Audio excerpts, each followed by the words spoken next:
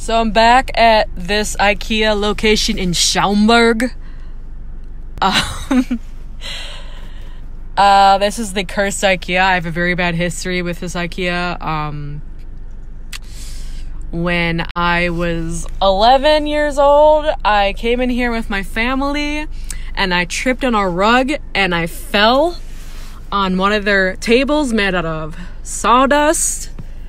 And it was super embarrassing and no one saw, so I ran away, and then I did not come back to this IKEA until I was 29. Or was I 28? I don't know. But anyway, I came without my boyfriend because bringing your significant other into an IKEA will put a curse on you.